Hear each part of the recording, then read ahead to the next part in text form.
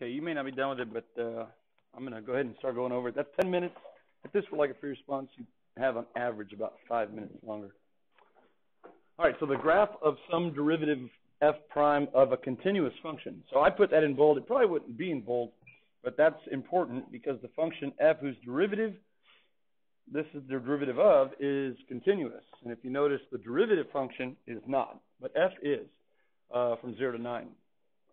Answer the following questions, complete sentences. Okay, so make sense of what you got. This is f prime, so whether you write it or you say it in your head just kind of makes sense. The y values are the slopes of f, and then the slopes of this graph are the concavities of f. That's just orienting yourself to what is given, okay?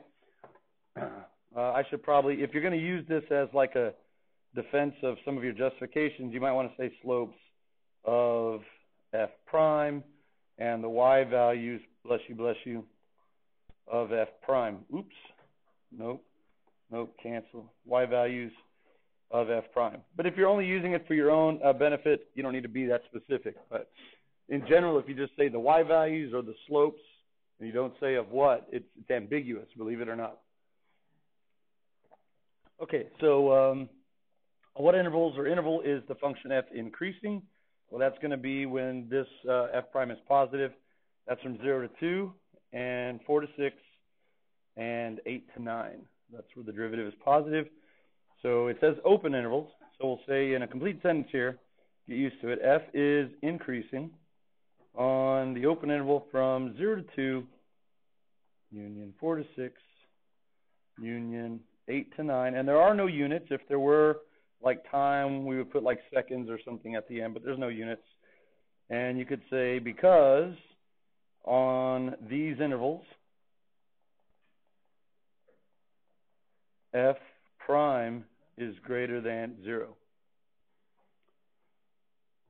Now, if you didn't say f is increasing on, you just wrote the intervals down, that would be fine in this case, simply because A is only asking you that one question. But remember, sometimes part A might ask you, where is it increasing, question mark, and decreasing. So now, if you're going to be labeling both, you need to specify which is which. So if you just get in the habit of writing full sentences, you'd be in good shape. And I guess we'd put a parenthesis at the end. Not a parenthesis. That's a what? That's a period. My bad. What about an exclamation point at the end because we're excited? Yeah, don't do that because in math, that's 0 factorial, and that's actually 1, believe it or not. So maybe a period, right? Kind of subdued enthusiasm, right? Okay, so which part of that is the justification? The second part, yeah. So you're basically explaining what you were looking for on the graph to come up with those intervals. Where do we have a local max or local min? All right, so you have to first identify the critical values. So you say f prime equals 0 or f prime equals d and e. Those are your two cases. And since the function f is continuous everywhere, its domain is all real numbers. So any value that makes the derivative undefined will be in the domain of f. That's very important. So where is this graph? Because this is f prime, 0, 2, 4, and 8. So underneath f prime equals 0, we'll say x equals 2, 4, and 8. If you want to put CVs on your own, colon, and that doesn't hurt. You won't lose points if you don't have that. And where is this graph undefined? At 6. And it's not because there's a jump. It's because neither one of those are closed and there's not a dot somewhere else. If one of those had been closed, then the function would be defined there. But because the function doesn't have an ordered pair, that's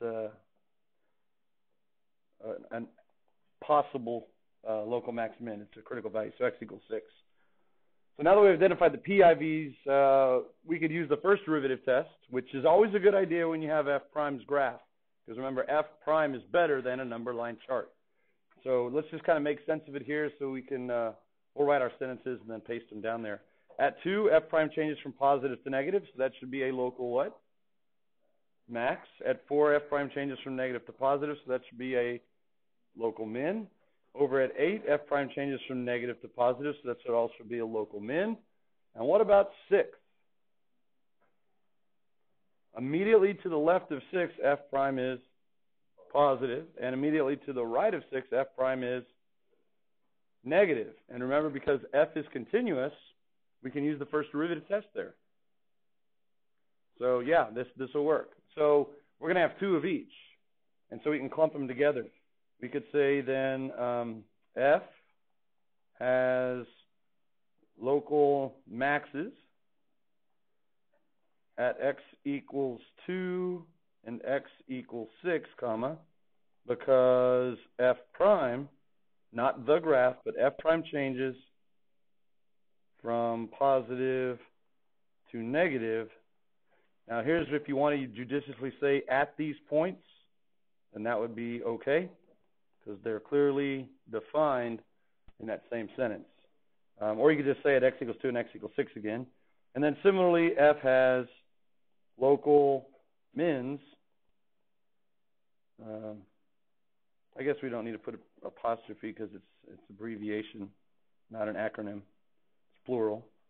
Has local mins at x equals 4 and x equals 8, because it kind of gets old and boring. F prime changes from negative to positive. I'll do this from the other way, negative to positive at x equals 4 and x equals 8. All right, so it's a lot of writing, and if it's getting boring to you, that's good. That means that you've probably got it down. If you deviate from that script, you risk not getting full credit. So just be careful if you do that. All right, so if we had just said that without doing this first, it would be kind of an incomplete argument. Okay? All right. Notice if this, well, yeah. Okay. On what intervals is f concave down? Justified. All right, so concave down, the concavity of f are the slopes of this graph. And where f is concave down, this function has negative slopes.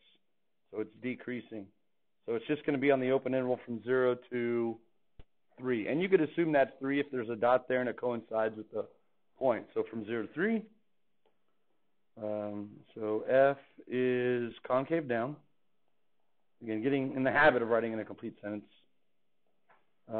You could say for 0 less than x less than 3 if you want to do that. Or you could say on the interval from 0 to 3. Or you could say on x epsilon 0 to 3. So a lot of different ways to do that. And there's no units. So then we could say because the slopes of f prime are less than 0 on this interval. Can you say negative, or is that? No, you could say negative. Yeah, absolutely. You could say f prime is negative. You can write it out. Now, believe it or not, if you just said since f prime is decreasing on this interval, you would still get credit for that. But I would just say kind of stay away from increasing, decreasing for justifications, because it doesn't fly for the first derivative test. You can't say f has a local max, like if this is f. F has a local max right there at x equals c, since f goes from increasing to decreasing at c. That would not get any credit, even though it's true. You need to talk about a sign change in the slopes. So in general, if you always talk about a sign or a sign change, you'll be in good shape. And again, if you didn't say f is concave down, but you just answered it with the interval, you'd be fine, because that's the only thing it's addressing in this question. State the inflection values of f. Mississippi, I think that's wrong. State them. Okay, so just list them, I guess, the inflection values. All right, so we need to find the PIVs. That's going to be where f double prime is 0 or f double prime equals DNE. Now, here's the deal. If you haven't said how the graph that was given to you is related to f double prime, you might not get full credit. So if you did say way up here that the slopes of f prime are the concavities of f, that's enough to get credit. Or you could just not say that and say, okay, I want to know then where the slopes of f prime equals 0, or I want to know where the slopes of f prime equal DNE. That's another way to do it. But you do want to make sure you're connecting what's given to what you're actually looking at. Okay?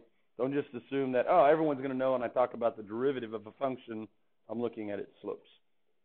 All right, so now I know exactly what I'm looking for. I want to know where the slopes of this graph are 0 or undefined.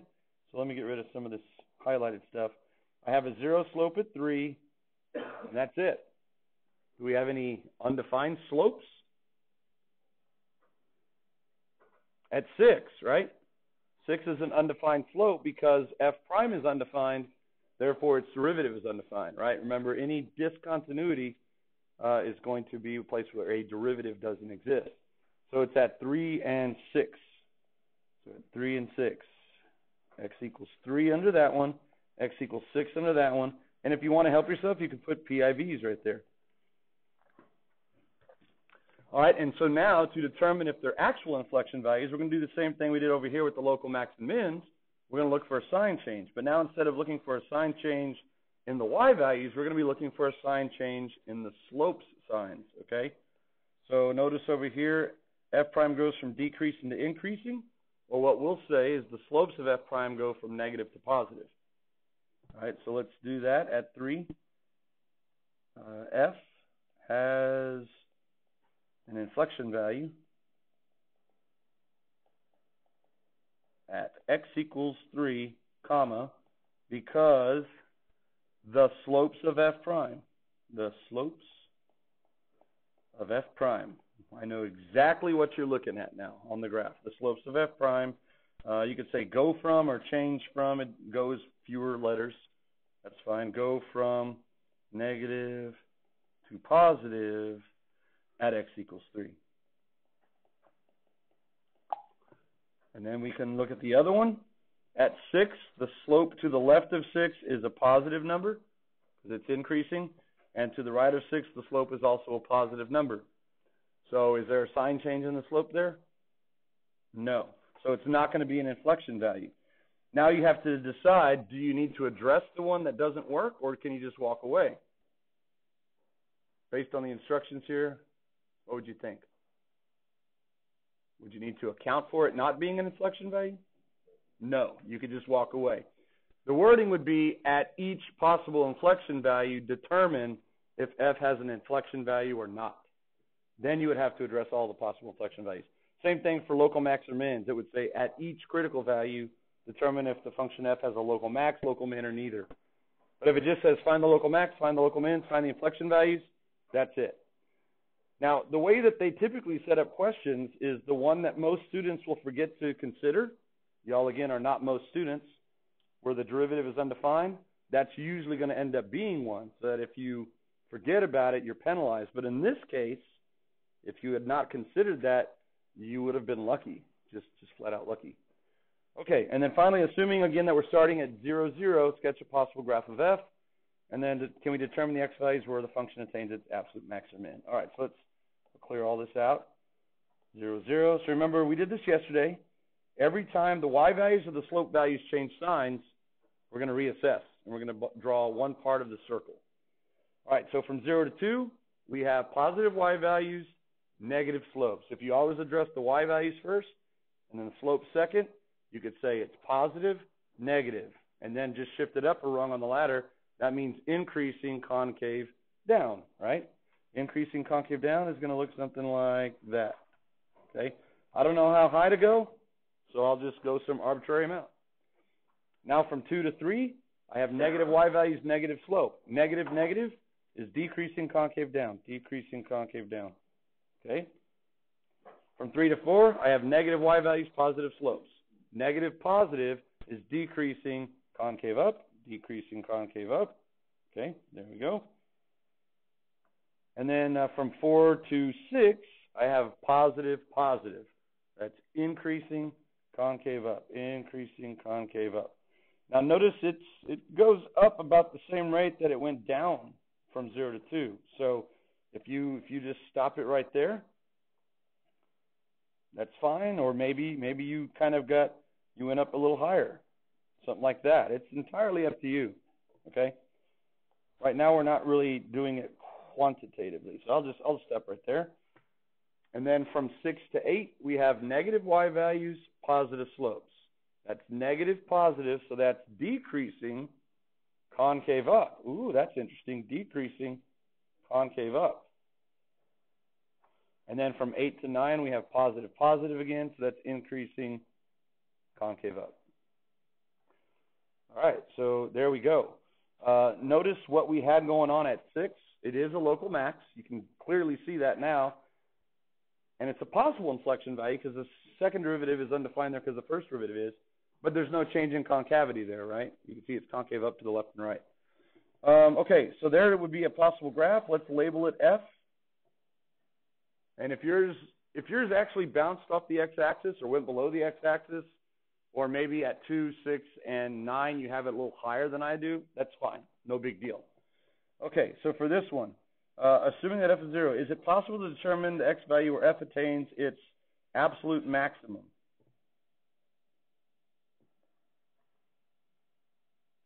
Well, the candidates were at 2, 6, and 9. Think we're going to be able to discern, at least from my sketch, which one of those is the tallest of the 3?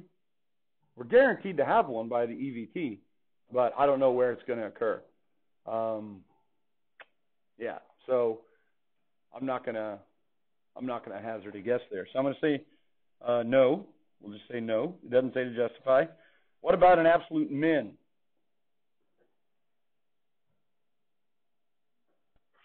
I said yours might go below the x-axis, right? If yours goes below the x-axis, then you could have a possible min at your local mins or at the left endpoint. So this one also is not as intuitive as to where the min is. But it's a little bit easier to make a claim that it's the left endpoint because, let's talk about this. We could look at now how it's going up and down and for what duration. The y value that it's going up is starting out at 3, and it's going up for a span of 2 units. Then it's going down for a span of 2 units, but only at a rate that equals 1. So it doesn't go down as fast as it goes up. It's probably not going to get below the x-axis. So when you start doing quantitative analysis, you're going to be able to say, yeah, it's at the left endpoint. But qualitatively, not sure. So we'll just say no. And that'll end that one. So have a super duper fantastic, awesome, wonderful lunch.